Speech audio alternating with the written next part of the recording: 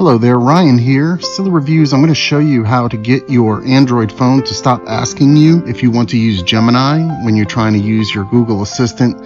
I don't know if screen recording would cut off going through these things, especially when I load up Assistant. So I'm going to do this kind of the ghetto way like this from another phone. Here's the issue with these Gemini prompts. When I go to use Assistant to tell it to set an alarm or a reminder, and you hold that down, you get this Gemini prompt every time, and it's pretty annoying, and it's especially annoying for some people who have their Android phones tied into different systems. I read an article about a guy who has some type of motorcycle helmet set up where this Gemini prompt ruins it for him. So if you want to get rid of this, it's not intuitive at all, but this is what you need to do. Go to the Google app in your Android phone. Okay, we're going to go to the Google app. Oops, now I kind of jumped ahead of the game here. Let me go all the way back so I can show you how to do this. Okay, so this is your Google app main page will look something like this. What you need to do is click on your logged in account at the top.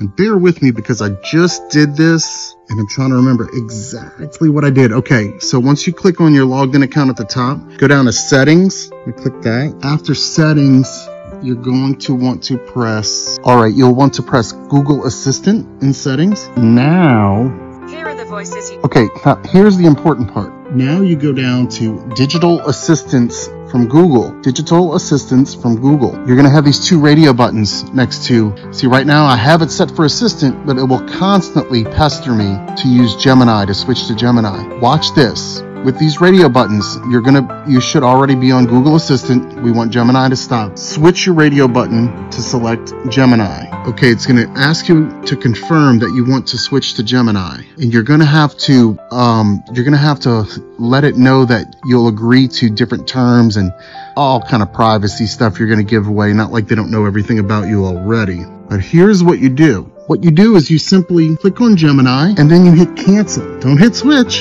hit cancel. You don't want to do this. Look, Gemini activities turned on, data from your interactions is saved to your Google.